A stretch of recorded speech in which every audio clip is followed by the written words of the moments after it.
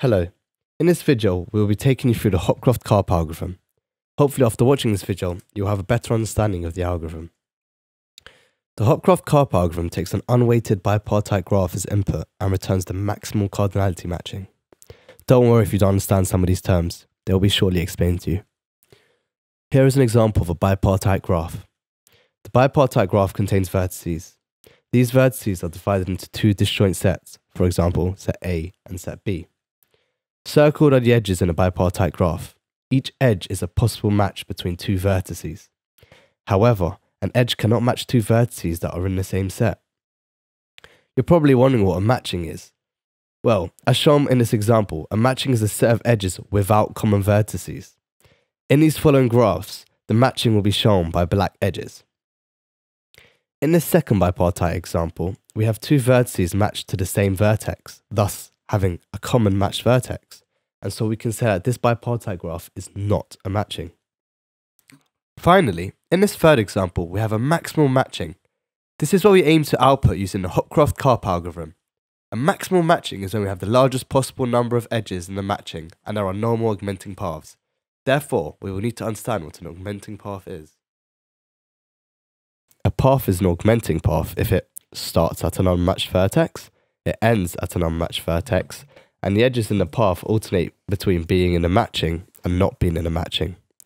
Here is a visualization to help you understand the concept. This is a matched bipartite graph that we'll be trying to find an augmenting path for.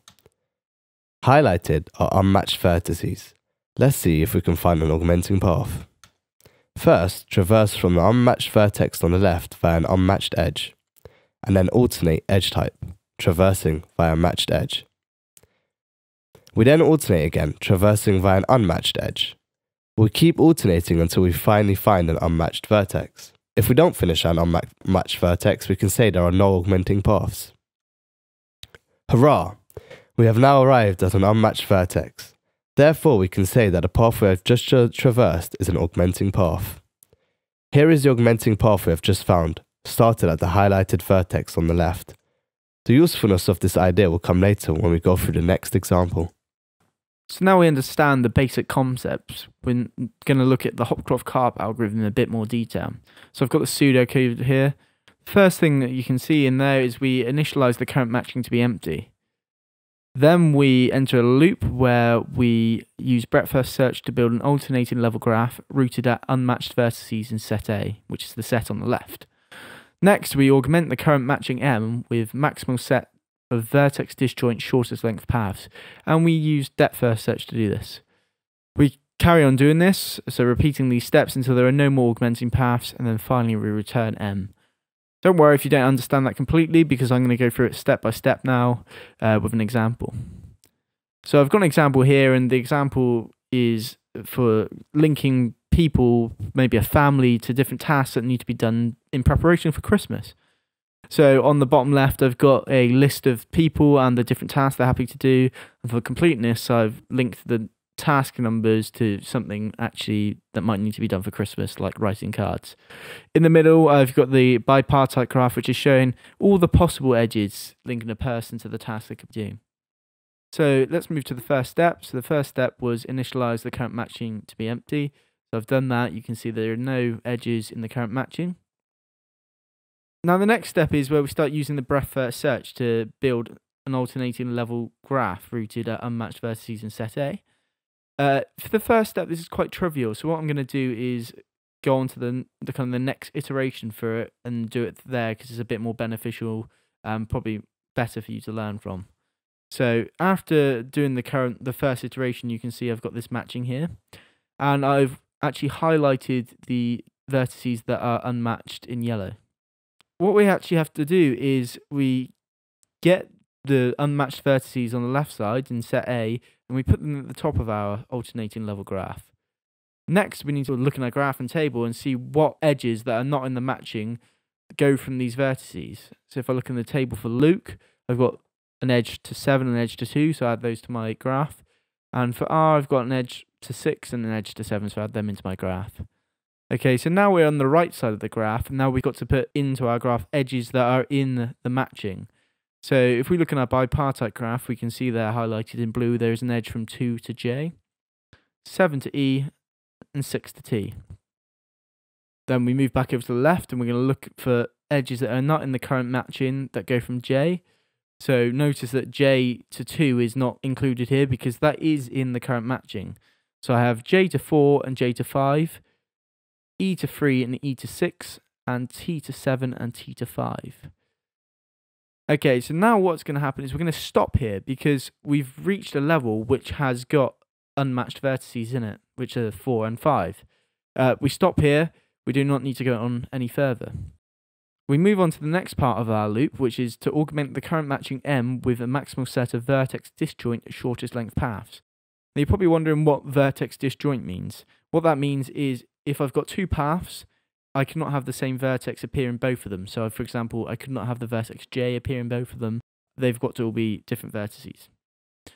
So what I'm going to do is I'm going to start from number 4 there, and I'm going to use the depth first search to try and get to an unmatched vertice on the other side, so either L or R. So I'm going to move down this tree, and I get to L there. So I've completed that now.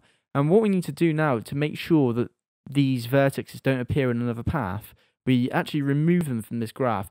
Whilst I'm doing that, I'm going to make sure I write down the path so I can remember it. So do that.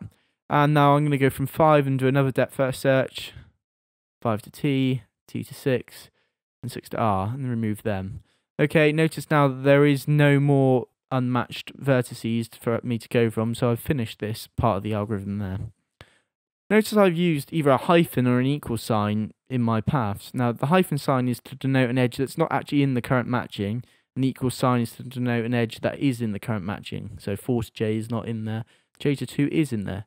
Now I'm going to actually use these paths and augment them with my current matching. So if you look over, I've now added the edges 4 to J and 2 to L, and removed the edge J to 2, which I've shown with a dotted line. And I'm going to do the same with the other part. And that leaves me with this matching here. Now, the condition of our loop was to keep going until there are no more augmenting paths. There are no more augmenting paths in this graph. So I move on, and the final step was to return the current matching M. Now you hopefully understand how the Hopcroft Karp algorithm works. We are going to analyze the time complexity of the algorithm. We're going to first look at line 1. Line 1 is the initialization of the current matching to null. This is an operation that takes constant time. Now let's take a look at lines 2 to 5. The time complexity of this loop will be the maximum possible iterations that the Hopcroft Karp algorithm will perform before returning the maximum matching. We are now going to find out the maximum number of iterations. If you take a look at the right, we let M' equal the maximum matching, M equal the current matching, and we have a lemma stated. Lemma 1 states that after n iterations, the augmenting path must be at least length n. Using lemma 1, we can say that after root v iterations, the augmenting path must be at least length root v.